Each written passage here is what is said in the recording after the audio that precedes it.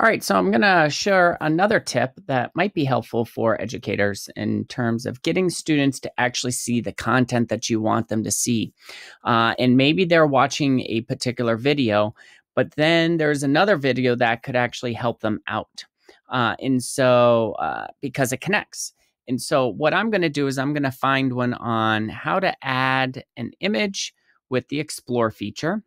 And then the one up above that is images with vector PNG search. So they relate to each other. So what I have the ability to do is I can go ahead and edit this actual video.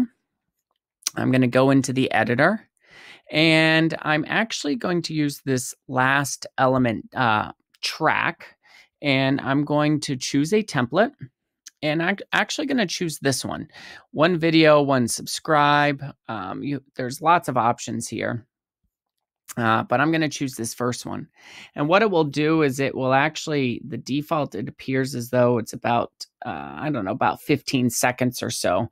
But what I'm going to do is I'm actually going to select this, and I'm actually going to have it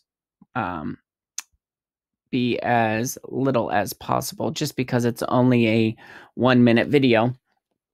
And so what happens is a related video will pop up here. Here's my channel here. But what I will do is I'll come in here and I'll choose a specific video that I want to connect it to. So if they want to learn more about how to do something, this now, in fact, will show up. So if I come here, hit play. Oops, I didn't mean to do that. If I actually come in here, and you'll see that this pops up to help. It's like a related video. So that's just something called cards, I believe, or element. But it's something that you can add at the end of your video. Not a needed thing, not a necessary thing, but just a good to know thing.